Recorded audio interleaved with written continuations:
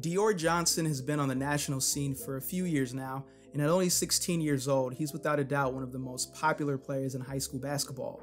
He is currently ranked as the #1 point guard in the 2022 class according to 24/7 Sports and Rivals.com, and in February of this year he committed to Syracuse, which has been Dior's dream school since he was in 7th grade. The 6'3" point guard is one of the more highly skilled prospects in the country.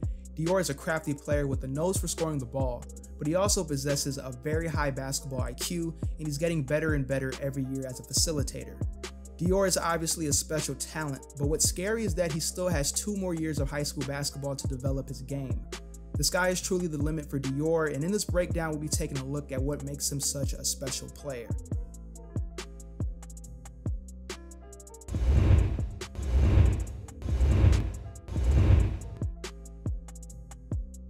Dior is very dangerous attacking the basket in transition.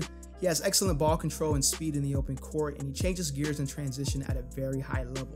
Dior has a unique style of gather dribbles and Euro steps like in these clips right here. As you can see, these moves do a great job keeping the defense off balance and out of position. But Dior also protects the ball very well, almost like a running back when he's attacking the basket. His footwork and body control is highly advanced for his age, and Dior finishes around the basket efficiently, which is impressive for a player who plays below the rim. In the half court, Dior shows a lot of potential as a shot creator. Let's stay on the topic of his ability to get to the basket. Dior possesses impressive blow-by speed, and he has no problem getting by defenders going left or right. But since Dior is not an exceptional athlete like other top-ranked guards, he has to rely heavily on his craftiness, ball handling, and strength when penetrating the defense. He has a lot of moves in his bag when weaving through the defense using spin moves, hop steps, and Euro steps effectively. Dior is also a physical guard that has no problem finishing through contact, but I like that he's able to slow things down and use high arcing floaters over the defense. But Dior's shot creation not only applies to his slashing ability, he also does an excellent job using his footwork and handle to create separation on jump shots. Dior is a natural scorer that's capable of making some really difficult shots under pressure.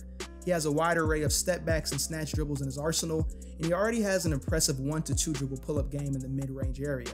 He's very confident shooting the ball from the perimeter despite not being the most efficient from beyond the arc. Dior also shows promise as a catch-and-shoot threat as well. He has no problem knocking down the open shot when his feet are set and when he's consistent with his shot mechanics. My only concern with Dior's jump shot is the noticeable hitch he has in his shooting motion. It may cause issues with consistency in the future if he doesn't fix it, but he's been able to make it work so far at the high school level.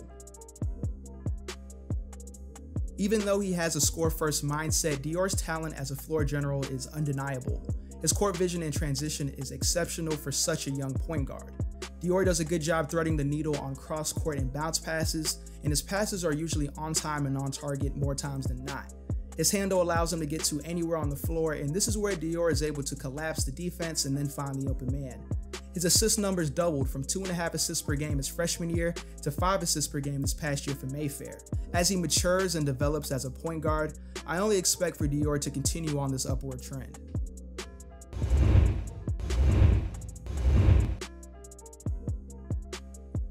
The biggest area of improvement in Dior's game has to be his consistency from 3-point range. Now, I will acknowledge his improvement shooting the ball from his freshman to sophomore year. He shot 34% from 3 this year for Mayfair, which is a solid improvement from the 29% he shot his freshman year. But even with that being the case, Dior still struggled with consistency throughout his sophomore campaign, largely due to shot selection and inconsistency with the shot mechanics. I already mentioned the hitch in the shooting motion, but Dior occasionally forces up rushed and off-balance jump shots in transition and in the half-court set.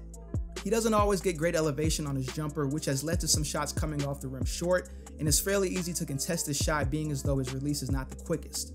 Now, there are plenty of players who have found consistency from the perimeter with unorthodox forms, and that may very well be the case for Dior, but it wouldn't hurt for Dior to potentially tweak his shot mechanics so he won't have to struggle with consistency throughout his basketball career.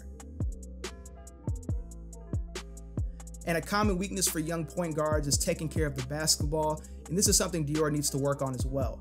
He averaged 3.5 turnovers per game to go along with 5 assists per game this year for Mayfair, which is not a very good assist to turnover ratio for a point guard. It's obvious that Dior's style of play can cause him to force the issue at times with the ball in his hands, but I'm not going to be too critical on Dior when it comes to turnovers only because he's still very young. Hopefully by the time he's a senior, he should have little issue with valuing the basketball.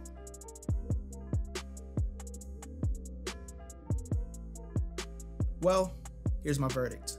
Dior is a special young point guard that will most likely still be one of the top players in the country by the time he's a senior. He's a highly skilled player that plays with the grit and confidence that's well beyond his years. As of now, he only has one standout weakness, but the way he's been improving each year, there's a chance that this weakness can potentially turn into a strength. He has the size, skill, footwork, and charisma to be a very special player one day, and I can't wait to see how he develops as a point guard in the years to come.